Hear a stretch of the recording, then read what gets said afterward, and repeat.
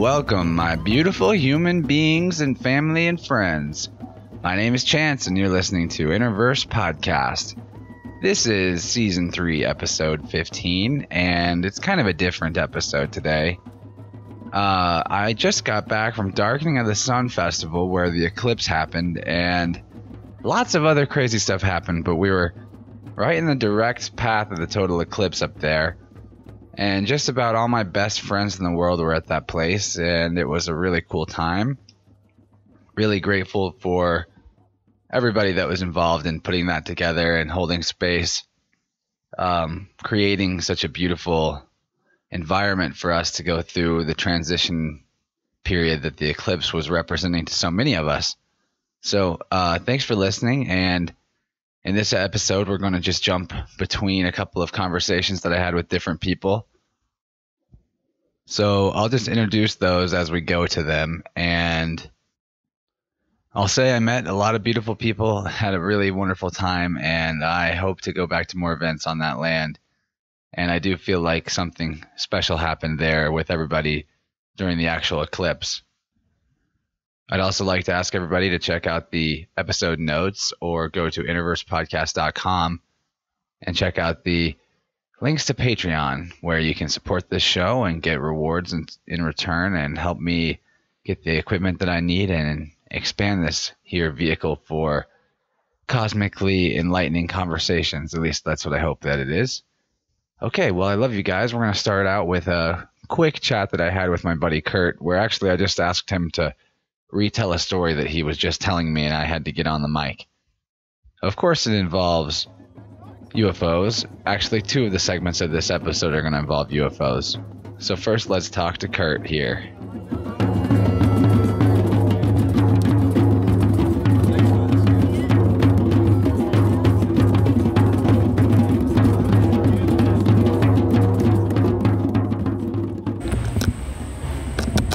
Alright, you can go. Okay, cool. So at Highbury, it was the last night, right after you left.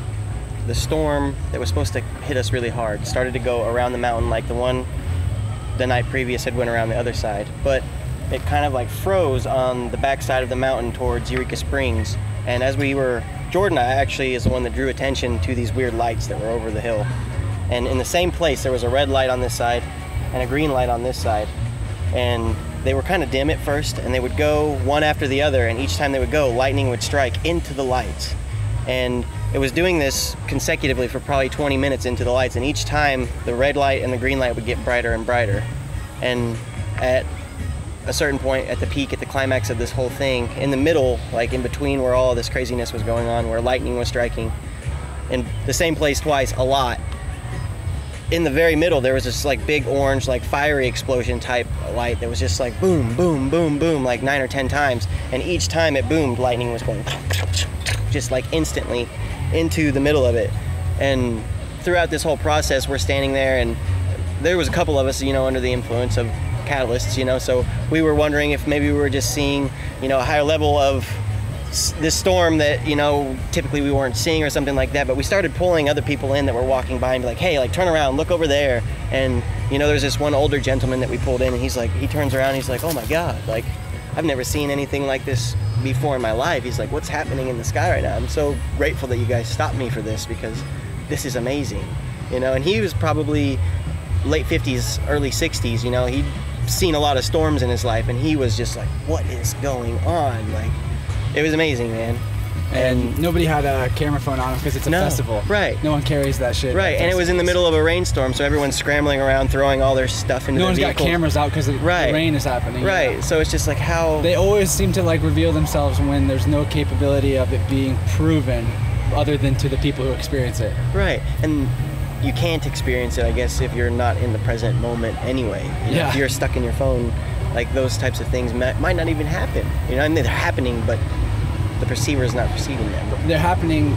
Everything that's happening is happening in consciousness, and it's only an experience in consciousness. So if you're tuned into the experience of your phone, you might not be able to experience something happening around you. Right. Yeah, that's true.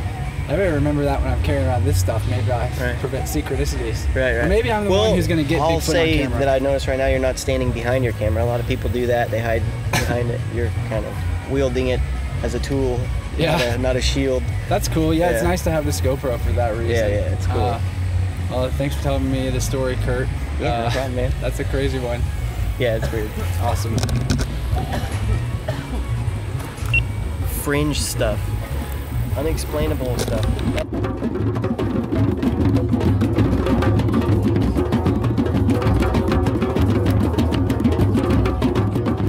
Okay, so I'm here with Steven and Amber, who I've been camping with at the family campgrounds, and we've seen some weird shit in the sky, right? Yeah. So the first thing we saw was basically some kind of UFO, and if you hear that, that's their wonderful child Hazel trying to tell you guys what happened in her language, but it's probably unintelligible. Yeah, so okay, explain these UFOs real quick. They're really, really small, so they're not like your typical UFO idea in that it's not like, it doesn't look like it's a spacecraft or something. Right, it looked more like a bubble. It looked more like a bubble. A plate? Plate, a fine plate, almost. I mean, it did. Well, the closer it was, the more transparent and bubble-like it was. It was like flowy, like Yeah. floating on the wind. And the further away, it looked more like white, like solid. Yeah, that's kind of how I thought too. It looked like a bubble at first, but then it got more and more white.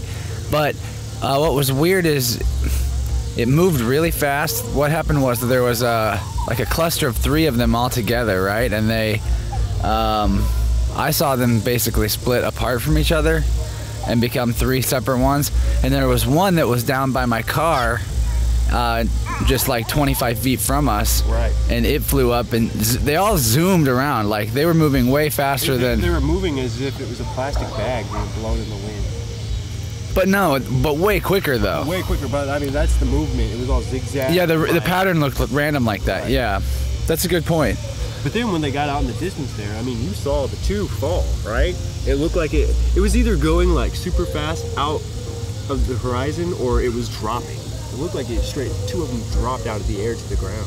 They either dropped or they crossed the horizon from going really far away. Right. And If they did that, that was extremely fast. but another weird thing about them that's really hard to describe is that even though you could tell they're getting further away, it looked like their relative size stayed the same in your vision. Right. Do you know what I mean by that? It almost, I mean, to me, it really did look like a sheet of paper. That's what it looked like, a sheet of white paper. But it's like, okay, when it something's a stayed that certain size. distance from you, it's one size. Yeah, sorry, I interrupted. Yeah, like, You're fine. that's what it was though. It was like, it looked like it was about the size of a plate or something, like you said.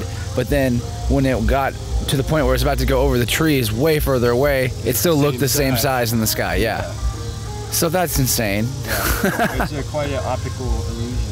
Something. There's 4 of them. Well, it was really strange because I just saw the one, and then I saw it, and I got your attention, and then I lost sight of it. And then 1 turned into 3, and then there was a 4th one, and then I saw 2 of them drop out of the sky. I don't know what happened to the other 2, but it was a pretty strange occurrence. Yeah, it got me pretty excited. Well, how it was so small, and it was going one direction, it completely changed direction. Like, so it was, definitely felt like it was a piloting something. Or I don't. It's hard to know. Like It was so small. So like, what was piloting it? It was more like, it was almost like a little orb of energy, more, or like some kind of like weird spirit thing, more than it was a UFO and a traditional like aliens or secret military craft type idea. The only thing I could think of, it was some kind of weird drone, but they were perfect spheres, so I don't really think that's what was going on. Yeah. Very interesting. So the other thing that happened was, and this has actually happened a couple times over the weekend, but it was way more apparent this time. Huge clouds were coming towards us. A giant wall of clouds, like one of those National Geographic cover photos where it's literally like a 2-mile long storm front of one giant thunderhead cloud, right? Heading our way. And then it just split in half as it approached us. It just split in half, and yeah, the sky is completely clear now. Completely clear. Completely clear. It literally split in half. The 2 halves went off to other directions of the campgrounds and disintegrated as they went off. And that is definitely at least the 3rd time that's happened this weekend. Yeah, it's happened every night actually, that there was about to be a storm and then it didn't happen. And And a great thing that happened though this morning was there were storm clouds that never actually stormed on us that came in just at dawn to keep the sun clouded and people could sleep in longer. Right. And then it went away. Because I woke up and I thought it was going to rain. I was convinced that it was going to rain. And then, just like this time, completely just dissipated, pushed away. I was pretty impressed by that one this morning. I've heard the native elders are even gathering together and chanting or meditating for the storms to That's what I heard too. not mess up the festival. And I personally participated in meditating for that, for non-stormy outcome, and I guess all of our thoughts combined really made a difference, because I've never seen weather behave that way, and I've never seen little white sphere bubble UFOs, so it's a pretty cool day. Very cool day. And that's not even all the stuff we did. So yeah, darkening of the sun, gonna see an eclipse tomorrow, so in case the zombie apocalypse really does happen, then I guess you may never hear this recording, but otherwise I'll get it out there. Thanks, Steven. Thank you, man. Anything else you want to describe about the weirdness today? I think we pretty much covered the whole thing. Okay, cool.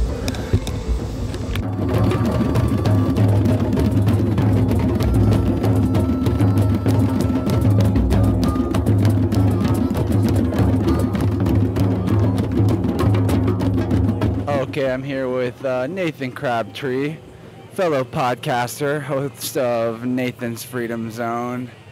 Wanted to just ask you about what kind of stuff you've been up to, what you've learned this festival, what it's been like, what have you observed, just what do you think? Well, I'm definitely glad I went. I haven't been to a festival in about a year, and I just got busy with worldly duties, so I'm going to get more into them, though, in the future. But what I got out of it, I got a whole ton of exercise out of it, first of all, because I walked around with a backpack full of orgonite, and I actually found a strategy of gaining energy and having very good interactions at festivals. What I do now, I just figured this out yesterday. I walk around the perimeter of the property, which there's a pretty large property here, and there's a bunch of different camping locations. It's a very beautiful property. And I just walk around it endlessly, and that's sort of my default behavior until somebody interacts with me or until I see something that I want to, grab someone's attention or something. And I'll have a short interaction or a longer one with them. Like, I just found Chance here on my infinite loop, and then we got into talk. He selenided me to get me, my energy fixed up. It was really nice. So that's mainly what I've got out of it, is a whole bunch of exercise physically, and I did a little bit of shadow work the other night, which was really nice, but it was actually short and sweet, the shadow work. It was intense, kind of depressive a little bit, but it was over in a few hours. And then I did a little bit the next day, and then the rest of it was just really awesome time. I've seen a whole lot of friends that I see here and there. A lot of the Native American community has been here, and I've made some new friends, and I'm sure, it's just, why not go to something like this, right? Well, it's a once-in-a-lifetime thing to have a solar eclipse in this area this year, at this time. I mean, I guess every moment is once in a lifetime, right? And so is every festival, because even if they throw it in the same place at the same time, it's never going to be that same mix of people, that same mix of music, those same creators, and the same vibes coming through. And we've experienced a really high energy experience, I guess, all together, everybody here, together in the same sort of realizing that we're all connected, and I'm seeing everybody just be so uplifting and encouraging to one another, and I've seen more kids at this festival than at any festival I've ever been to, and I guess, part of that is because, like I was saying, it's this eclipse coming up, and it drew a lot of people, but ultimately I think that people are ready for a change in the way that they interact with each other, and they're ready to find a way to become a better version of themselves outside of the festival world, so that we can make that real world, as we call it, but it's kind of more like the fake Matrix, more like what it's like to be in that flow of synchronicity that you can create whenever you just follow and walk your own path, literally as you do, walking specifically your own path, creating your own flow, and still finding yourself in synchronistic relation to everyone else. And as for the shadow work, I've definitely experienced that in my time so far the last couple of days. For me, it's manifested not in negative emotions, but actually a lot of experiences where whatever I'm trying to do gets opposed by some stupid carelessness on my part. Basically, a lot of short but painful but non-damaging reminders to be more present. And whenever I kind of lose my focus on, the present moment too much this entire weekend, I'll walk into something or pinch myself on something or spill something or whatever. But again, like, none of it's actually been anything serious, but they've come in these sort of spurts of anti-synchronicity where I have several of them happen in a chain reaction. And it's almost like the field is trying to get me to polarize and testing me. But every time I just laugh at it when the chain reactions happen, and they do clear up. And then, like I said, no harm done, no harm, no foul, which is what I always assume going into it. So, yeah, we each, have our own way of experiencing the cycling of energy at a place like this, because there is always an up and down to things. But it's, it's too bad that I'm going to be seeing you leave before we have the big eclipse party. You're going down for ceremony, right?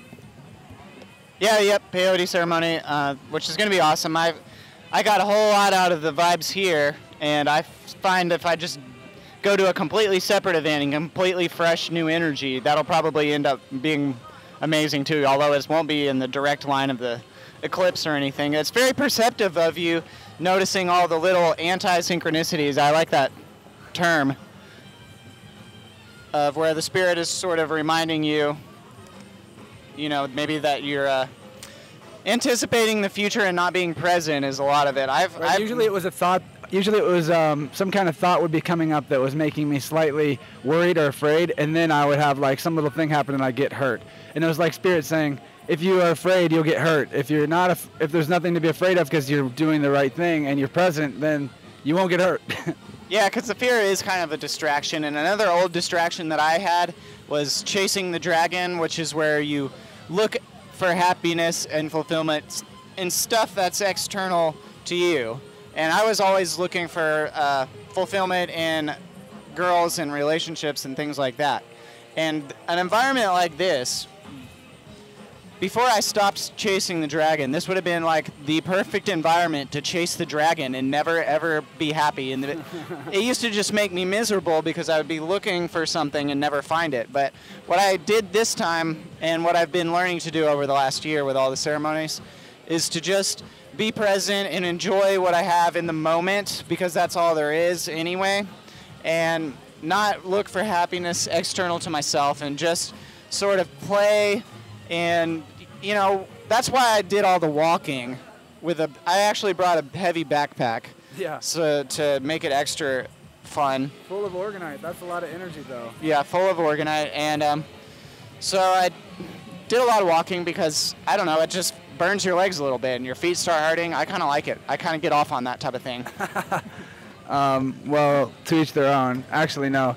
I've done a lot of walking this festival, too, and I mean, there's a huge hill on these campgrounds that you have to take to get to where the native domes are at, the four-direction domes. But it's something that we are actually supposed to be strong and good at. Like, humans are supposed to be able to walk around and carry a heavy pack for long distances. That's actually like our birthright to have that ability.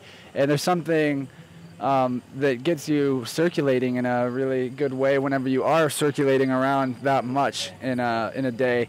And for you carrying that much organite, like kind of like you were saying, you're sort of stirring up the energy in a spiral around the entire campground, because that backpack is full of high vibrational material. Who knows what kind of interaction all of them in one, it might be more effective to create some kind of grid network around the place in a circle with the organites but maybe the motion is more effective. I don't really know. This is kind of unnecessary bro science speculation, but I do hope that you have a good time at the event in Ava, a good time in that your time is spent towards the service of your greatest good, and that the medicine is exactly the strength it needs to be, and that the eclipse is the return of the eternal summer and the sun and light of your own heart igniting and finding a balanced equilibrium with your external world so that you always shine upon it without any without a dismal day. I think that's what we're all here to achieve in this solar eclipse, actually, Nathan. I think we're all here to flip that switch internally and actually become unconditional love shiners, I guess, suns to our own universes when we go forth from here. And if we can achieve that, then we're gonna be okay in this world. We will defeat the darkness, and we will achieve the equilibrium that is so missing. Oh, it's funny that you say defeat the darkness, because me and Paul Four Eagles had a discussion about this a long time last night, about the darkness not actually being the same thing as evil, but there's a weird misnomer that's gotten into people's subconscious where whenever they talk about something negative or evil, they use the word darkness, which is... I meant evil. I did mean evil, you're right. Yeah, so I'm going to start correcting people only because it gives you another chance to do the great work and help. And also, I think it gets in the subconscious. Well, equilibrium means light and dark and balance, so that's, I was talking about equilibrium and then incorrectly using the word darkness, so I'm glad you pointed that out. It helps me, because we create our own fake matrix prison through our linguistic sloppiness. Yeah, the weird word habits that people have actually get in the collective subconscious, and it can cause people to act in weird ways. Like, the darkness might actually be the feminine aspect of consciousness and the light, the masculine. I've heard it described that way. The receptive, and the one that puts it in. Yeah, and they're both kind of play a role, in exchanging the energy in an infinite torus. But I've maybe said this before, but I'm going to say it again. The universe is a blank canvas that is written on with black ink, and then once it's entirely full with stories, and completely black, then we start writing on it with white until it's completely white again, and it just goes back and forth in this oscillation. That's a really good way to put it. I kind of learned this sort of theory from Walter Russell in the book The Secret of Light. He had a bunch of hand-drawn illustrations showing the feminine, actually, in his book, was a black box, and the masculine was in the corners, these little tiny condensed balls that are in the corners of each of the box. And then energy will go back and forth between the masculine corners, which are like a mirror reflection of each other. And it was very weird. They would take sine waves going through the black space in between, and very interesting.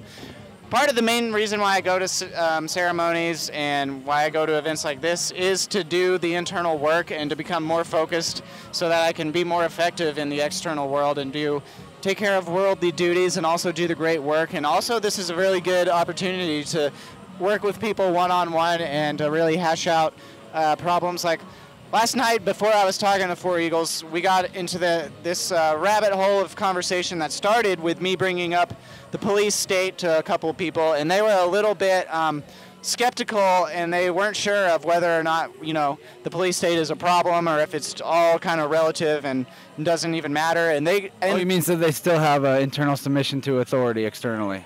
Yeah, and we even had a discussion about whether or not truth is actually real, and they seem to be of the opinion that it's not real. But then I was like, well, is that statement an example of, something that's not actually true because there is no truth? And it went... Yeah, what's up, dude? What's up? Yeah, I love that. Yeah, we're recording. What are you up to, man? What's your name? Oh, no. Yeah, no, we don't. Fellow camper asking for ecstasy. But I use that all the time, Nathan, whenever that statement, to try to argue some sense into people that are completely lost in the illusion of solipsism, which is the idea that there's no such thing as truth. Of course, if you say that, then you're saying something that is not true. So by definition. Self-contradictory statement. The statement there is no truth also applies to itself, which is saying that it's not a true statement. And so therefore it's like a logical just nonsense. Is the way to put it. The inverse is true too. If you say there is truth, though that statement's true, and it reinforces itself. See, yeah, it's very obvious when you think about it that way. I think the correct answer is pretty obvious. But I also, in an art piece that I started this weekend, I actually put in the phrase in really big letters, "Truth exists." Find it. That's a good one. Yeah, your art is getting more and more conscious, I'm sure. I haven't seen all of your history of art, but it seems to be pretty highly conscious stuff. This has been a really wonderful vibe here. There hasn't been any problems or even toxic people that I've seen. Like, I haven't seen any obvious, super drunk people stumbling around, and I haven't seen anyone fighting, and I haven't seen people, yelling at each other. It's just been super peaceful, and I think I saw one cop drive through here, but he was probably quickly realized, he was like, oh, there's no reason for me to be here. Yeah, it's nice and chill out here. I'm sure that I've seen a few people that were what you would call a little too far intoxicated. Actually, at the Consciousness Jam last night, I think that we witnessed somebody that was experiencing spirit possession that was part of the jam, and not that there was anything in a serious way wrong with her, but you could tell that something had come in and was coming through her and that she wasn't really home. And whatever it was seemed benevolent, and it seemed to just be interested in dancing and chanting with everybody, and it didn't have a lot of diversity in what it wanted to say. But it was still very interesting. It was, and this is just a theory. It might not be that this person was experiencing a form of spirit possession, but I think that we have a very dim understanding of what that even means, or what it even means to be in one state of consciousness versus an altered state of consciousness. What do you think? Yeah, that's entirely possible. I sort of missed, I'm sure I saw what the person you were talking about. I don't know exactly which one it was, but you could view it as spirit possession instead of being a binary on-off switch. You could view it as like the law of polarity or something, where you can be spirit possessed to a certain degree, and that means that sometimes the spirit will come through and it'll come in here and there intermittently, and other times, a different spirit might come in, or maybe it's just you expressing yourself. Well, it could be, so demonic consciousness is actually etymologically, like demonic spirits. What demonic means etymologically is divided. Demonic. It's saying like two, making two out of one, is actually is from what I understand. So what is below us in consciousness is a chasm, a division, our legs, you understand? And what's above us in consciousness is unity, the crown, sovereignty, oneness. So any kind of thing that comes through that is a benevolent higher spirit is actually just channeling the energy of the one teacher or the one creator through itself. And maybe it does have some type of individuated nature because it's not completely connected to source. I think we're probably looking at beings that are less divided when we're talking about spirits of a higher vibrational nature. That's my theory. Yeah, and in that Walter Russell book with the black square and the tight white balls, he talks about the dualism and the two colors being the expressions of the source. Like the thinking of God is sort of what he calls it. And whenever God thinks, it's always in two colors and it's always sort of separated or something. But the source itself is the unified stillness of eternal presence or something. So it might be like, while we're in this universe, we should just accept that we're separate to a degree and we're also unified to a degree, and that they're both sort of paradoxically true.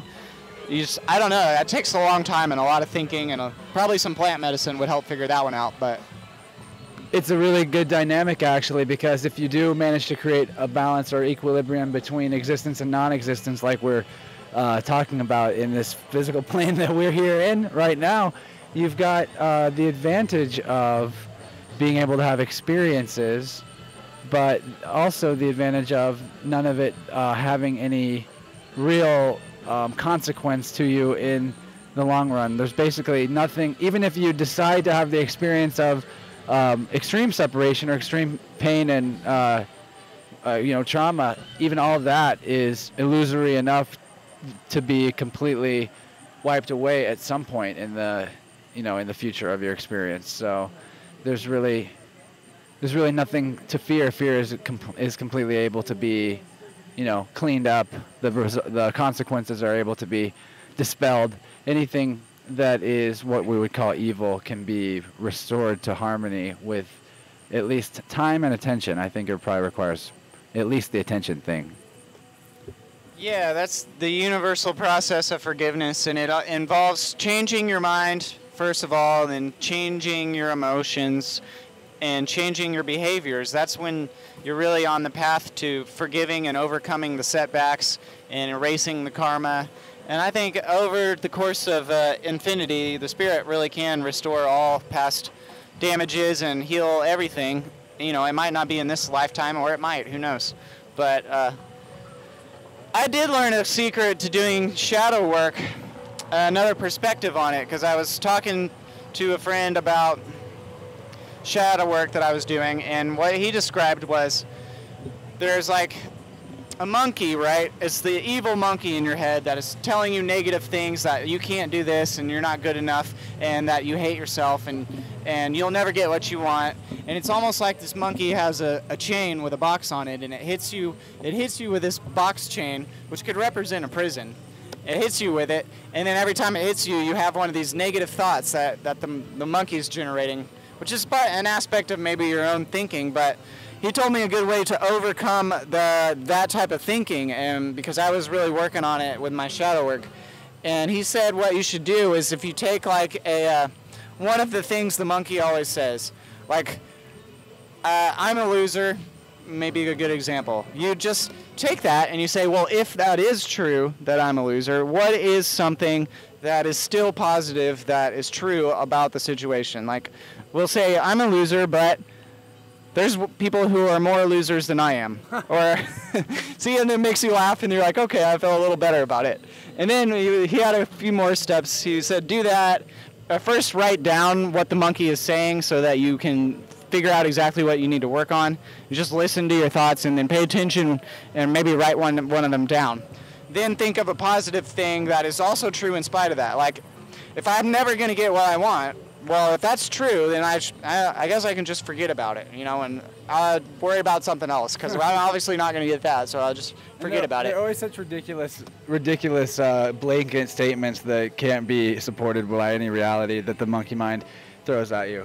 And that's the funny thing about it, is that their statements on their face are obviously not true, but you're entertaining them, and you're saying, if it was true, well, what is something positive if it was true? And then somehow it takes power away from the statement. Yeah, what I would add to what you're saying is that you don't even have to look at it like an evil monkey. The mind, I can even conceive of it, thanks to someone that was on my podcast recently, giving me some ideas on this, actually, Richard Sachs from Lost Arts Radio. Looking at the mind, the monkey mind as you're calling it, is actually being more like a kid. And he's kind of bored, and he's easily programmed just like kids are.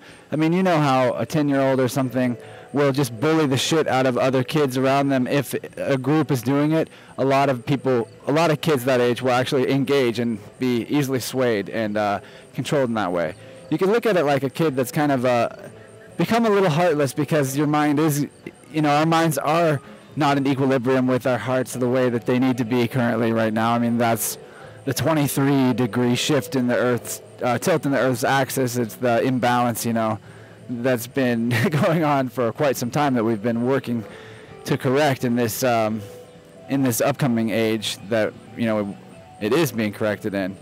But that mind can be, instead of your bully that's following you around and telling you suck, you can actually, like you were talking about, to think about something that's good. You can give it a task to focus on.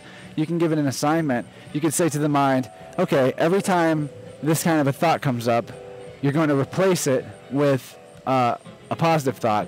And you don't even have to do the writing down part. And your mind is really good at games and likes games. And if you treat it like it's just a game, and like you want to get as many points as you can, you want to catch as many negative thoughts and turn them into something intentional as you can, then your mind will do it automatically. And you'll start doing something like, for me, it happens with being judgmental of other people.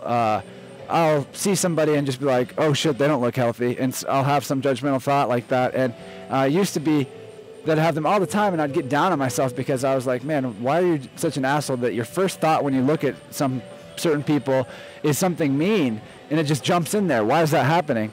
And I actually did this exact thing. I started, and this is a long time ago, I've been now practicing this behavior, but like when I hear some kind of judgmental thought pop up in my head like what we're describing, I just immediately override it and go, I love you. I think that to the person. I don't say it necessarily, but I just think, I love that person. There's nothing wrong with them. So the way that thoughts and words work is they have a vibrational energy that goes on and out of you and expands until it can find something in the physical and bring that back to you to match that vibrational energy that you put out there. So if you intentionally call back the thought, correct it, and change it, then you are changing the energy, the nature of the energy that's going out from you. So really the only thing that you have to do to stop situations that are reinforcing your bad thoughts and therefore stop the bad thoughts is to literally just replace them and wipe them out, negate them with something positive every time they come up. And I say that it works. It does. That's doing the internal. You can also work directly on the external, and that'll feed back into the internal state. Like if your house is really messy, or say your body is completely toxified, you can actually just work on your external environment, and that'll make it easier to have those positive thoughts. And you can also work directly on the positive thoughts. I listened to that episode with Richard, and it was really very good. I liked that he was saying that the thoughts and the emotions are not actually you. It's sort of a weird paradox again, but like the other night I was doing the shadow work, and I already knew that I needed to stop thinking those thoughts and replace them with good thoughts. I knew that conceptually, and I already knew that if I did that, my emotions would improve and the external environment would improve, and that I can also work on just the external environment. But something triggered me, and it was like something that emotionally was very painful, and so I knew that I shouldn't go into that negative loop with the thinking, but it was so overwhelming, and this is where it comes in with the thoughts are not exactly you, and you don't have full total control over them, but you actually have some amount of control. But at that point, the thoughts sort of so overwhelmed me, the negative thoughts, because it was the old thought patterns that were programmed in from years and years. And although I've been trying to overcome them, this one triggering event sort of just unleashed a floodgate of them. And I was like, okay, we'll just sit here and be negative for a few hours. And I got it out. It lasted a few hours, and it was kind of intense. I did a little bit the next day, and then it was over. And that's part of doing the shadow work, I think. But the other part is to withdraw your consent from having that type of emotions and those kind of thoughts. And you can feel yourself pulling energy away from those thoughts. And that's a big, big secret of it, because used to I would be consciously dwelling in those thoughts and putting energy into them and amplifying them sort of on purpose. Yeah. But the switch is when you realize that that's the wrong path, and then change and be like, okay, well, if the thoughts come on their own, that's one thing, and I'll do my best, but I'm definitely not going to be feeding them anymore, and I'm going to be, replacing them as much as I can. And it's a process, but it's like the great work, the internal great work, and it's part of it. So I think we're on the right path here. I agree. I think one thing to add that I harp on all the time, but meditation is an amazing tool for cultivating the awareness to be able to notice when you're doing this instead of just getting caught up in it, and that is a big part of it. So I'll let you maybe get on out of here, since you are now looking to go drive down to Sacred Way or New Haven for peyote ceremony at the Eclipse in the morning. So it's been good talking to you, Nathan. I'm sure we'll do it again for one of our respective podcasts pretty soon. You got anything else to say, dude? Well, I definitely caught an energy bump off of you, and the music, this band, I kind of really like them. I don't know, it's tempting me to stay a little bit longer. So that's why I'm trying to cut it off, because I'm like, man, this is kind of a good band. This is really good. So I will cut it short for now, and thanks for having me on again, as always. Love everybody, and keep up the great work. That's right. Okay, bye-bye.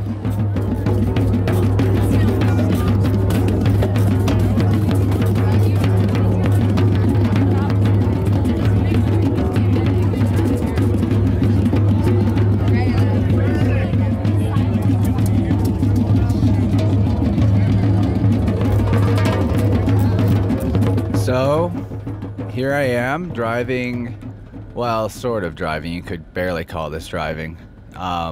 Moving through a traffic situation on I-44, heading out, leaving from the festival.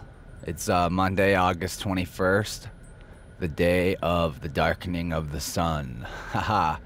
So, I thought, since I'm stuck here anyway, and I'm thinking about all the stuff that I was doing at the festival and what happened and what I learned and experienced, I figured maybe I should just record a little bit of it and do a bit of a solo cast here. And yeah, so here I am in this traffic, and the eclipse was today, and you've probably heard some of the stuff that I was experiencing in other parts of the recordings that are coming up before this. I'm sure I'll put this at the end since it's at the end. But the eclipse itself, the actual thing we're here to see, I guess I'll start with talking about that. I joined all the family up at the top of the hill where the 4 direction tents were, and there was chanting and praying and drumming and shouting and cheering, and it was really quite an amazing experience as the sun gradually was covered by the disk of the moon. And we were all using these glasses that they were heavily pushed out and made sure everyone was made sure to have a pair. And they basically make it where you can't see anything because they're so dark, except if you're looking directly at the sun, you can see an orange ball. So they were pretty cool, so you could watch the actual moon slowly covering the sun over the time that it took, which was a long time. I think it started at like 11:48, and it didn't completely eclipse in totality until 1:15. And one thing I noticed as the eclipse was coming on was that there were a lot of planes in the air, and there were a lot of chemtrails happening, and nobody else was talking about this, which is pretty normal, but I do know a few other people that noticed it with me, and it was just kind of bizarre. They were making these circular patterns around the area that we were in, and these big clouds were jetting out from behind them and expanding over time, and it wasn't something that I was like freaked out by or afraid of, but I thought this is something odd that we're all looking up in the sky, and yet still most people aren't noticing this. Most of the time people don't actually spend time looking up at the sky. But anyway, I guess that's just what happens. We're getting something sprayed over us all the time, and we're accepting that. And I'll go more into that later because something else occurred on that topic. But as the sun was getting completely covered, you could just feel the energy changing, and I mean literally, because it was getting less and less hot the more the sun was covered up by the moon. And that was pretty welcome because we're in like the hottest part of summer, in the middle of the sun being in Leo, raging like a lion, and everybody was definitely feeling that. But it wasn't like, it didn't seem to be sapping people's energy today.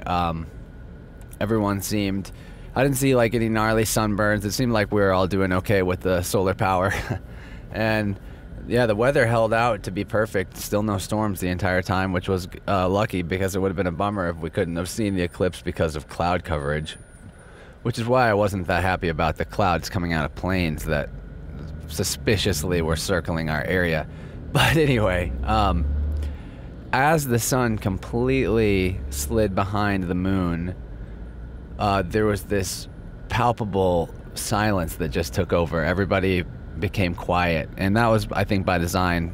We were meant to be together, staying grounded and holding space for everybody in the world that maybe wasn't grounded through the energy of this experience. And it was palpable. I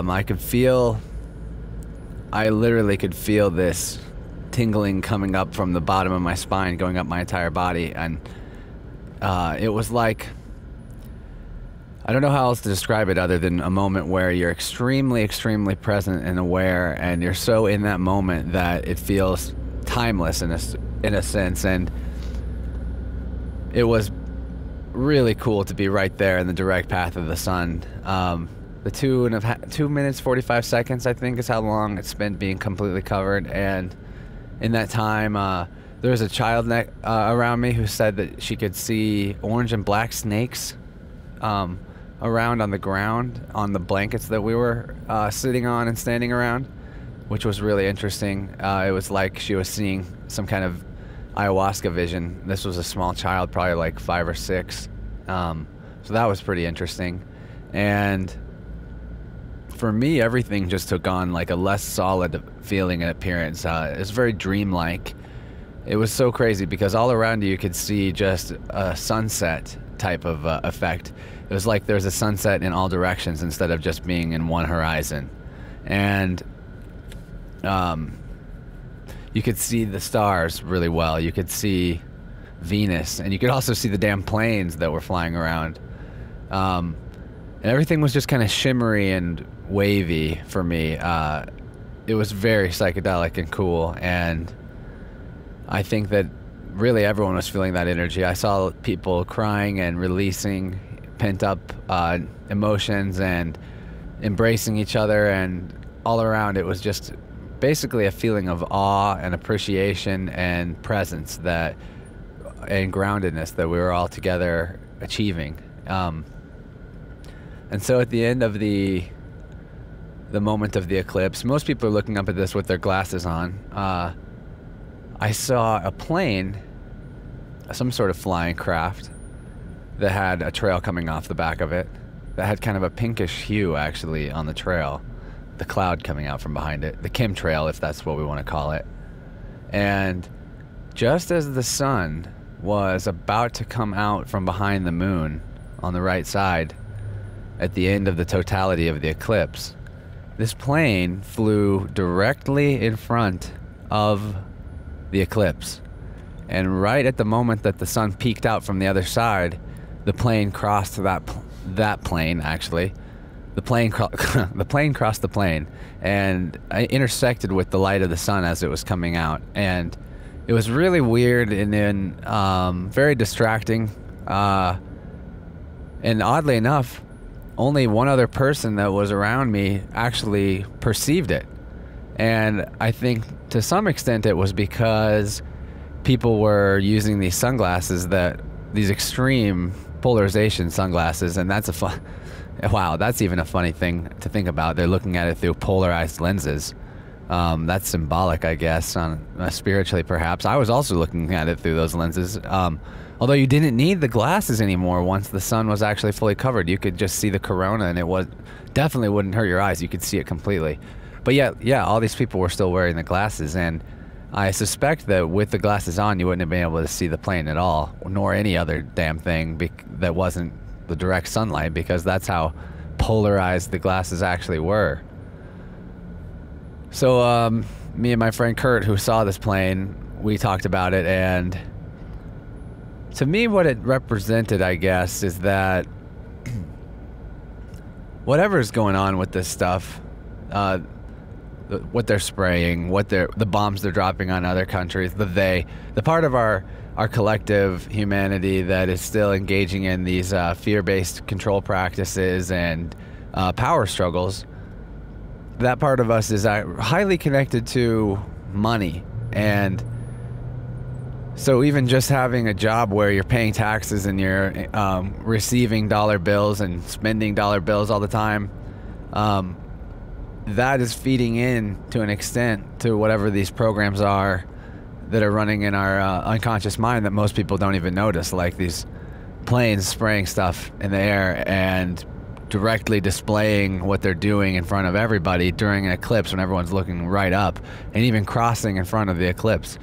It's not like that was unplanned. That's not just a coincidence that a plane flew in front of the sun right as it was eclipsing, and that it happened to be spraying something and really low for a plane. None of that's a coincidence, and it's okay if you think it is. I'm not bothered. It's okay if you think this is kind of a really out there eclipse recap to be talking about chemtrails, because I don't even have a whole lot of knowledge about what the fuck chemtrails are. I mean, I'm sure there's more out there. There's knowledge on everything. It's accessible if you look for it. But what's important to me is that I am ready to let go and disconnect from the part of myself that is connecting to these, I guess the best word for them is sorcerers, the people that try to manipulate large groups of humanity and control them for power and stuff. Disconnect from them by stopping to, no longer having a dependency on the structures that they create to be in power, which is money. So of course I'm not going to be able to just do that instantaneously. I don't think I've quite achieved the level of consciousness where I could just like quit my job and stop paying my bills and somehow make all that work in a way that's not extremely gnarly for my family. But to an extent, I wonder if that's really the answer, because the universe does seem to provide everything that you need right when you need it, as long as you are trusting and not in fear. That's one of the big things that I came out with, which is a lesson that you have to learn over and over again, so it's not like it's the first time. But I really learned about how fear itself is the thing that causes us to get hurt. There would be a bunch of times throughout the weekend, actually, where I would start getting into a thought program where I was worrying about something or having a little bit of like a fear that something was going to go wrong in some way. And there's always like something minor and silly to be even worrying about. Nothing like major fears like phobias. Just goofy little things, and they would distract me because I would be giving attention to the thought instead of just being present and going, oh, that's not a relevant thought right now. I should focus on walking and carrying the shit I'm carrying. And so, of course, I would do something like run into a sign with my face, or because I was looking down, or distracted and not even looking ahead somehow, because like I can literally walk and be so in my thoughts that I don't even see the world in front of me and I'm just on autopilot. Or one time I pinched my finger in a pretty good way on the hinges of a lawn chair I was carrying because I had some weird, unnecessary thought that I followed. So all of these little things that happened that I'm describing, because there were tons of them, and I only gave a couple examples, but they were, and I think I even talked about this with Nathan, but they were all just stuff that I needed to experience. And there weren't really any big consequences. I just needed the experiences so that I could correlate that to the thinking pattern and just know that I don't need to be in that kind of a thought pattern. I can just flow in the moment that I'm in and focus on what I'm doing and focus on being present for the people around me, and not being in those moments of worry, anxiety, and fear is what's going to keep me safe and protected against the things that I'm fearing. Because basically when you worry or have a fear, you're sending out a prayer for the thing that you don't want and actually calling it in with that. It's like a negative form of prayer.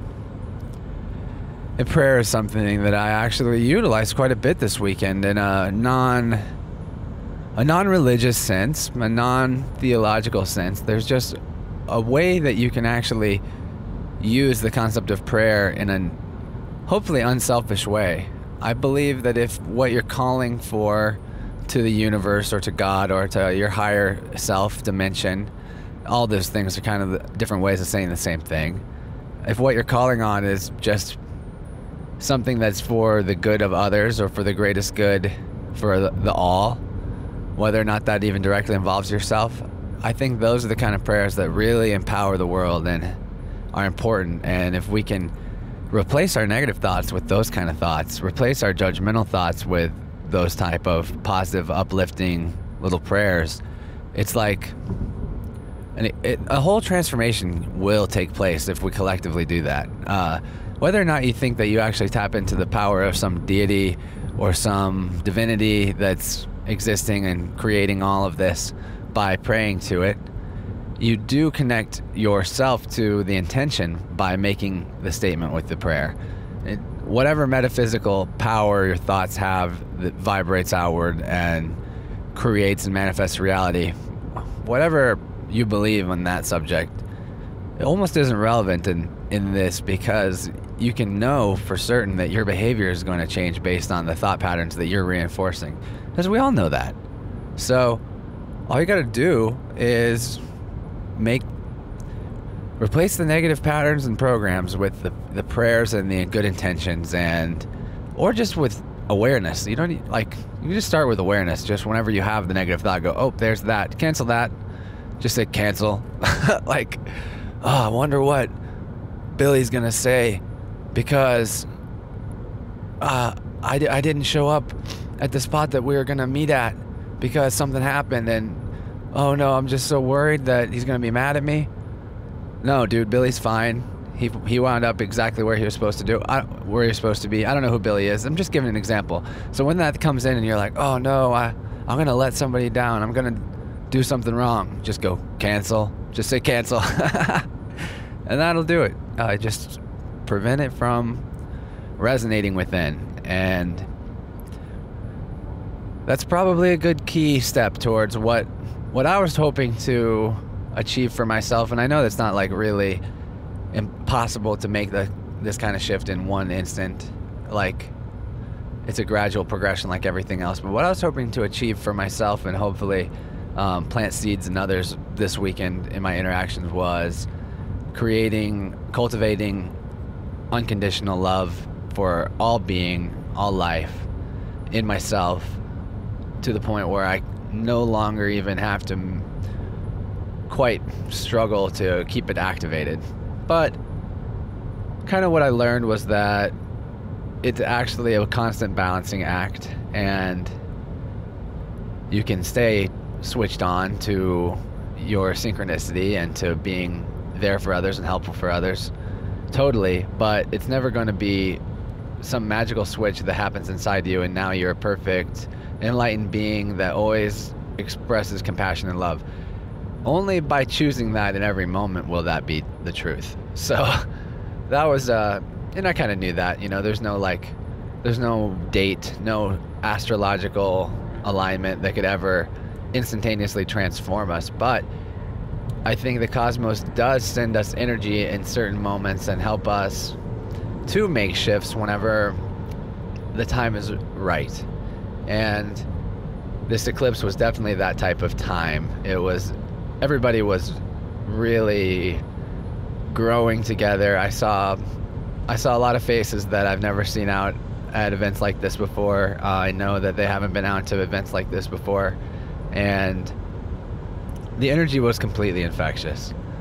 I definitely either hugged too many sweaty, tripping people, or somehow had my frequency raised and elevated to a psychedelic state throughout the night, last night on Sunday night especially, but really the whole time. It was quite amazing. I was seeing energy in a way that I've never consciously been aware of it before, so that was really cool. And I got a new staff that has a selenite on the end of it. It's like a bamboo spear with a selenite tip, which is super cool. I use that to do a lot of clearing work because selenite is a crystal that is able to dispel negative vibrations that are in areas or in someone's field. So I kind of just like jab this spirit people and have the intention to help them clear and release negative energy. And I definitely noticed it was able to perk people up and help people that were tired, because empathic people, when they're in a really high vibrational environment, like a place where there's thousands of people and some of them are on catalysts and the vibes are just really strong anyway because it is the darkening of the sun and all of that. Empathic people especially, they absorb a lot of the energy that's coming out of people, and there was definitely people's negative energy was coming out, but not in a way where people were getting stuck in it. It was just stuff like what I was talking about with my having little hiccups in my little problems with dropping things and locking keys into things, and getting little tiny non-serious boo-boos because of not paying attention and not being present. Everybody was going through their own versions of that. And so yeah, the empathic people were picking up and absorbing and helping others release that stuff because they just do that naturally. A lot of humans are that way. They're open and loving, their hearts are open. But not everybody has a strong energy hygiene practice, I've noticed, and that's why I talk about this a lot. And crystals, burning sage, selenite crystals, meditation, grounding yourself with the earth by having your bare feet on the ground. Those are all really good ways to release that built up energy if you're starting to feel, more tired and more fatigued than feels like you should when you're in a situation like especially a music festival, or just from interacting with other people in general. If you're starting to feel drained, you really ought to do something for your energy and help the stagnant energy move. Whether that's you need to just go to sleep, or because you naturally will clear some of this while you're sleeping, or you need to, whether it's that or you need to just do some sort of actual energy clearing practice, whatever it is for you, then why not try doing that regularly? Why not try doing that whenever you want to not feel hostility towards someone that you had an argument with, or just not want to feel drained in general, I guess. I was definitely experiencing big energy shifts in people whenever I would help them clear that. But the more of us are doing it intentionally, regularly, the less any of us have to do it for spaces or for each other. That's kind of what it means when they say many hands make light work.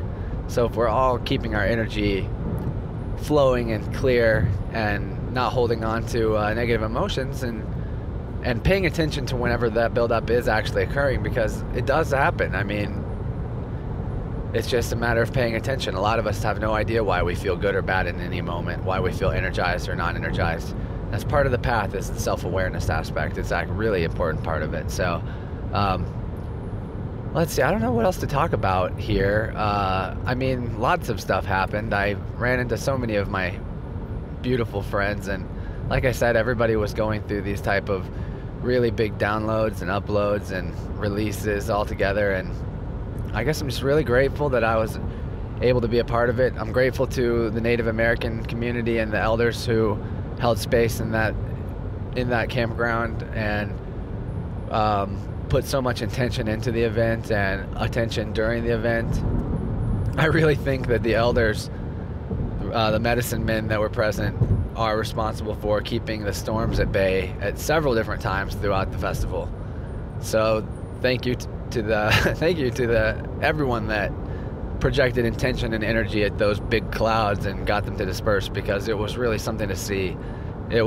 I believed it would be I believe the weather would hold up and it would be fine, of course, the entire time, and it's nice to see that, because sometimes festivals can be thrown off by weather really easily. And you know, not that rain is a bad thing, but when you have storms and like wind and knocking tents down, and it's just a bit of a distraction. It's not that it's the worst thing in the world, but it's great whenever you can just stay clear. So really grateful for how everything unfolded this weekend, and there's probably a lot more to say, actually. I'm very interested to see what the next 40 days will bring. There's supposedly stellar alignment occurring on the 23rd of September, which is 40 days after today, where as the sun moves out of Virgo, which it's going to be in next, into the next sign, on the dawn of that day, on September 23rd, when the sun rises in Virgo, or is born out of the Virgin, as the esoteric doctrine would say, at that point there will be a 12 planet and star alignment above the crown of Virgo. So it's kind of, I need to do more research on this to make sure I'm not just like completely wrong about this, but this is the information that I've come into like I said, there's no reason to ever put faith in a certain date that everything's going to change instantly on that date.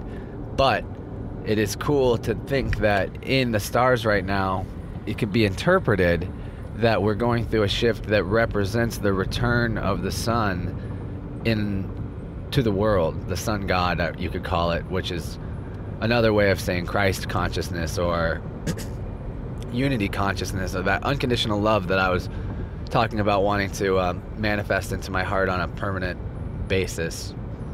And so it'd be cool if we all prayed for that to be what's coming, and if we all gradually stepped into our roles as creators and take responsibility for our creations wherever possible, and learn what we can from them, and release that which no longer serves us in our creations, and hold space for one another, and clear the negative vibration in the field where we can, when we can, and practice good hygiene in that sense, so that everyone around us has a higher potential to also grow and evolve and we can make this journey to the future together. And the future is actually just the present moment. That's what we're returning to. And yeah, the present moment. The present moment is where we're at when we're no longer afraid, because fear is basically a form of living in the past or the present. And yeah, we're going to release that. We're all going to be back in the present moment together more and more as this journey continues. And thank you for being on this journey with us. And we all love you. We all appreciate you. I especially appreciate you. And your energy and your attention helps me grow. And I hope that in some small way our experiences help each other. So much love to you all, and I'll get back to driving now that I'm out of this traffic. I mean, I've been kind of driving fast for a while now, but it seems like maybe I should pay full attention, because that's what that's what my instincts are telling me. So I'm gonna hop off, and that's it for this episode of Interverse. Bye bye.